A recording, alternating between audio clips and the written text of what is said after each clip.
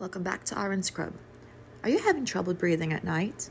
Try using Breathe Right nose strips. This is located in your pharmacy, it's drug-free, and it's quite convenient to have right at your nightstand right before you go to bed. This one is extra strength, one size fits most. There's also a regular strength one. So first things first, you're going to want to go ahead and clean your face, especially the nose area, just to make sure that it sticks appropriately. Now go ahead and grab your nose strip. It looks like a band-aid once you open it. And you'll find that there are two sides. So one side is scored.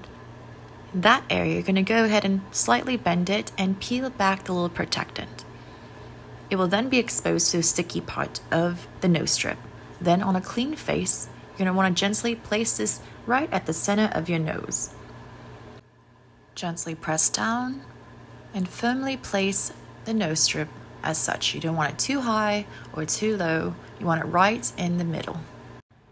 The strip helps to prop up those nostrils of yours, allowing more air to pass freely through, ultimately allowing you to breathe easier.